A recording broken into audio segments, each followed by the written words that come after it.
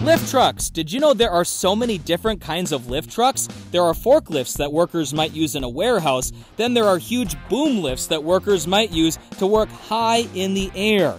Electricians use lifts to reach power lines. They have to be careful with the controls so they don't hit the power lines and get hurt. There are so many different kinds of trucks out there, and all of them have an important job to do.